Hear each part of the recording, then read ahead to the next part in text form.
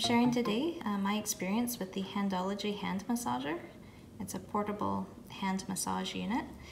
The box comes with this tagline, "Your hands need a vacation," which I totally agree with that. I love that. So this is what the unit looks like. It's lightweight, it's portable, it's very easy to use. It is rechargeable. It comes with the USB Type-C cord. So I like that you don't have to buy batteries for it. It is easy to take wherever you go, so I've used it at my desk, I've used it on the couch, in the bedroom. You could easily take it to the office if you wanted to use it on your coffee break or something like that.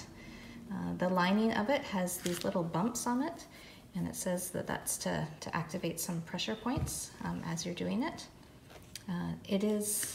There's no learning curve, you just turn it on. There's a his and hers hand button, so you select that, and there's 3 different intensities or strengths, and there's the heat that you can add at the top.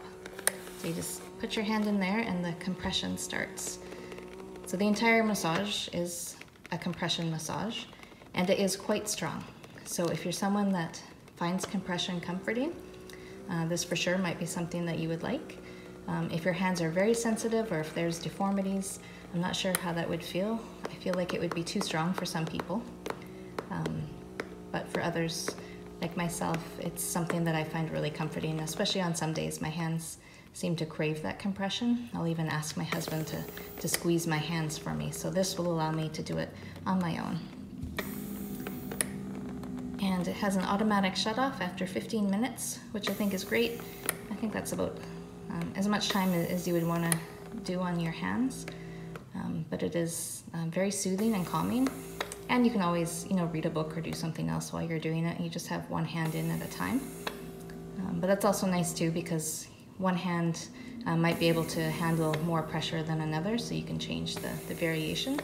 Although I do find the 3 modes very similar. It is sometimes hard to tell the difference between them. But these are my thoughts, and you can check out relifehacks.com for a full review.